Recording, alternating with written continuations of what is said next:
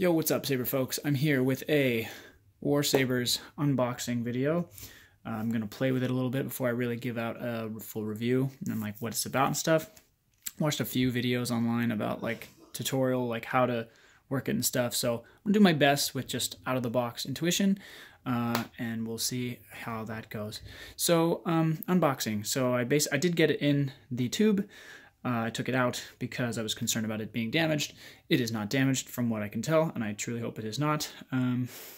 It's important to know this is from Russian Post. I wouldn't fault necessarily Warsabers for this. But yeah, a couple things. They took the full build time and then another couple of days to, I got some custom weathering that I asked for. They sort of don't do it that way anymore, and I asked them if they would, and they said they would, so for a price they offered to do it. And so it took another extra couple of days, so that was kind of annoying, but again, I was in contact with one of the Warsabers representatives the entire time, so that made up for it, I'd say. And they sent me pictures, and that was really important because the leather wrap that they had initially put on my order was not the correct color, which is fine because, you know, he fixed that once I pointed out to him. The only way I could have done that is if he sent me a picture, which he did. So, yeah, overall, I'd have to say customer service is pretty good. Yeah, I mean, a couple of those mistakes are annoying, but they were fixed. So yeah, so that's like a very real, I think, you know, review for the customer service for Warsabers. Still pretty good. Couple of errors, and then obviously the packaging being damaged, which is a little bit of a concern if you're ordering from Russia. But again, I don't know that I would fault Warsabers for that necessarily. More just Russian Post. I believe that's the standard Russian Post is how they send things over. So with that said, we're going to get into the lightsaber and let's see how this goes. So we see a lovely blade with the, oh no. Okay, so they taped right to the blade, which, all right. I don't want to like rip or get the tape on my blade, which I think I just did, but I'll have to pick that off. It's kind of annoying, but okay.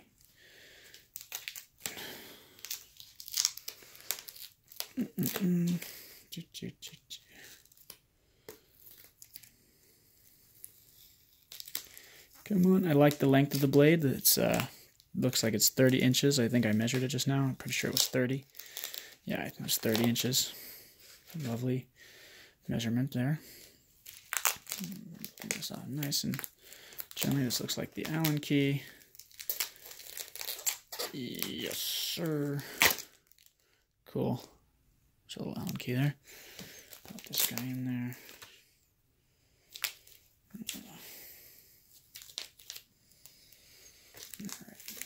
Continue the fast forward the next like 30 seconds because I don't feel like editing. I'm just gonna pull this off and then I'll deal with that later. Beautiful looking blade though, huh? It's a standard pointy tip. One thing I will note is that the foil doesn't clearly go up to the edge, which would be nice if it did. I don't know if it does on all of them or in none of them. You can kind of see it's like stops right there. It's kind of a bit.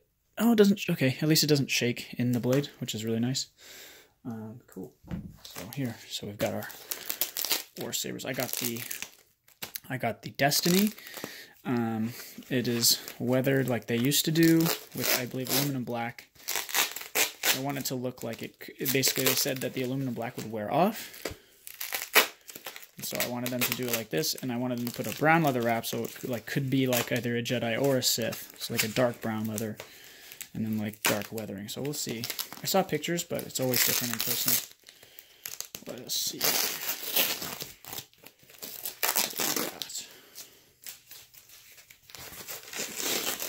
Oh yeah. This is beautiful. Oh yeah. Gorgeous, mate. This is lovely. Nice.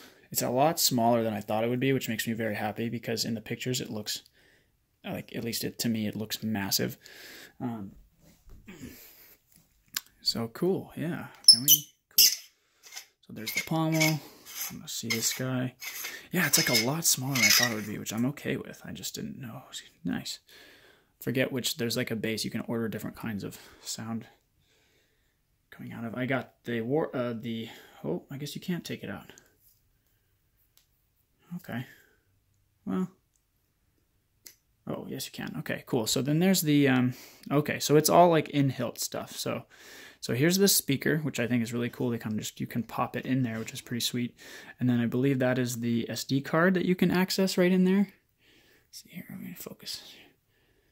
The SD card you can access right in there. And then I believe that's the charge thing as well. And I think they didn't give me a cable, so I don't think I can really charge from here, but we'll see. So okay, here's the auxiliary switch. They used to have them be two lit up, which would have been cool to get that when that was the thing. But oh well, c'est la vie. They didn't come with retention screws. I think that's important to note. Yeah, it's so. I think this is the only one that you can use to. It came with it. I ordered a blade plug as well, which looks very, very lovely. Can't remember which one, but the one with the point in it. All right, and let's fire it up and see what we got.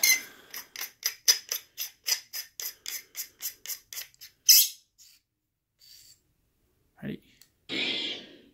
Cool.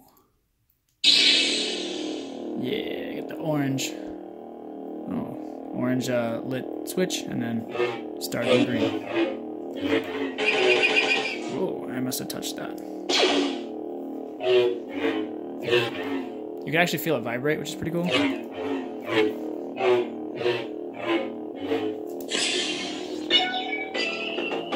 That's interesting.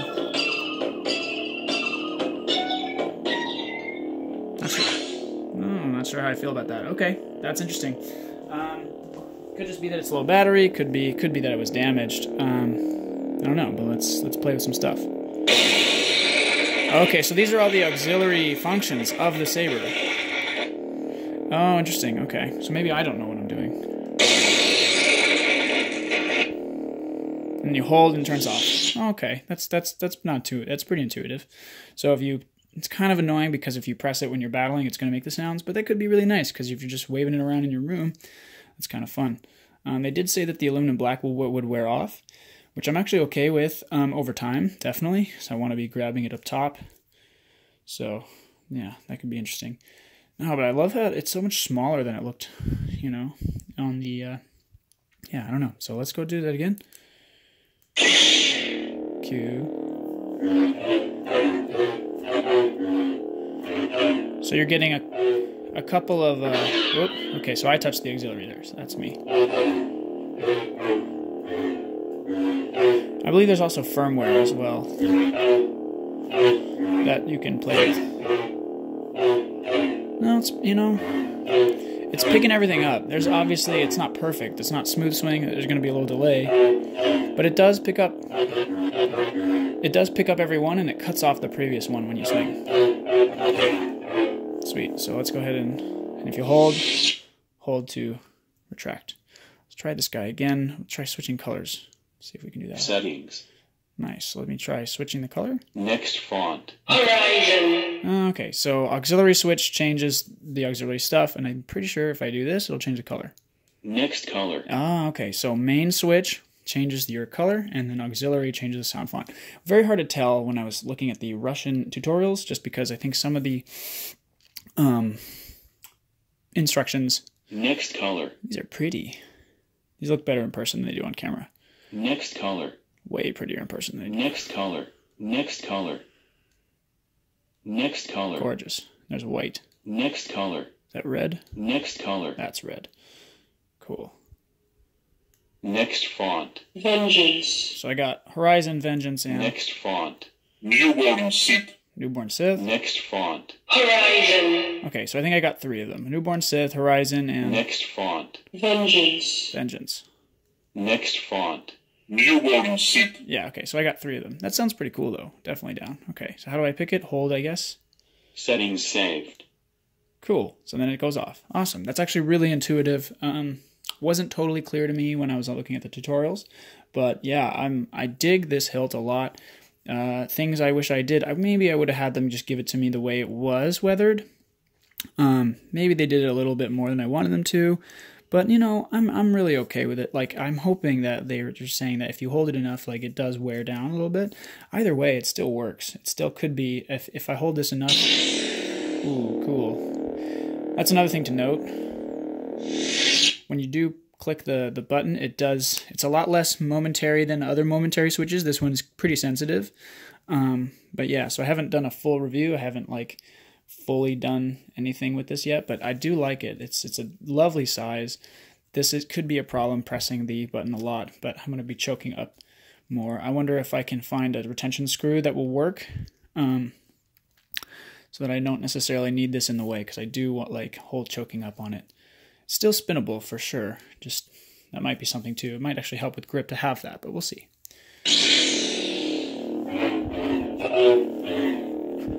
Okay, so that... Okay. So that does stab a little bit. That's interesting. Okay, so if you go hard enough, it stabs. Interesting. Nice. That's actually a really cool idea. That it's not every time. So I'm liking this the more I hold it. No, it's been 11 minutes, but I touched the auxiliary there. That's me. Yeah, and I can feel the vibration actually through the button, which is cool. I dig they can feel in the middle section. You can feel the vibration, which I dig. Yeah, the pictures don't really do this saber justice at all. It's actually really pretty compact, actually. I thought it was going to be like bigger. Whoopsies. I thought it was bigger than it really is, but let's see here. I'm going to put the blade in and we'll continue from there. Alright, so I got the blade in here. Let's go ahead and fire it up and see what it looks like. So I changed the font to Horizon. This is like kind of like a heavenly sort of magical cloud city. I'm imagining unicorns flying around everywhere.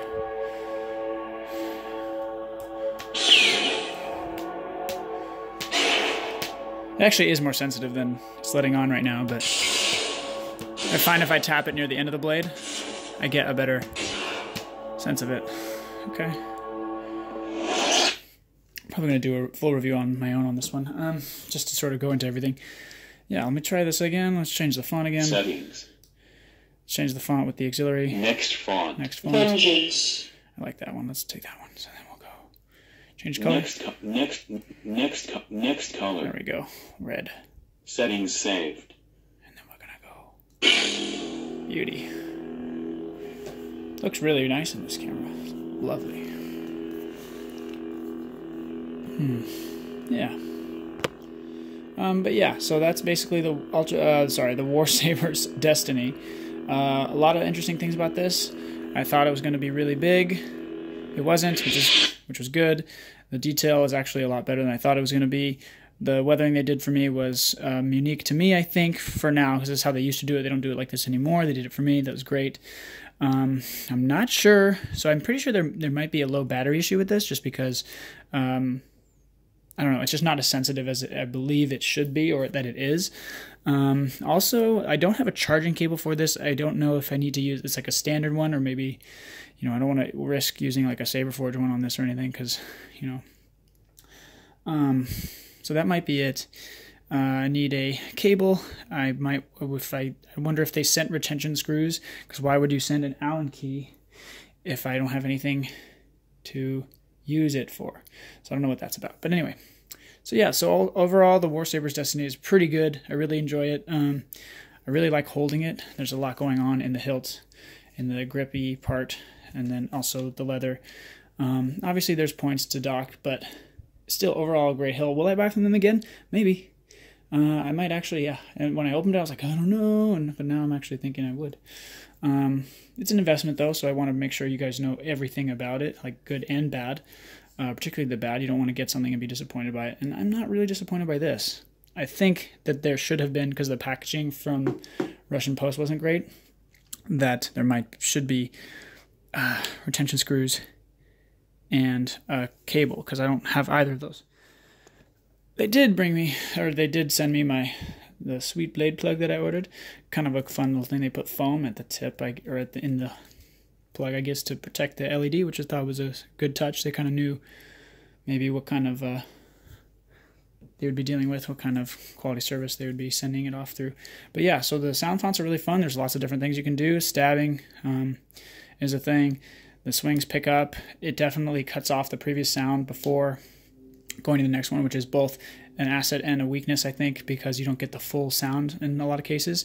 I think maybe some of these sounds are designed to be quickly back and forth changed. But anyway, overall, yeah, pretty good.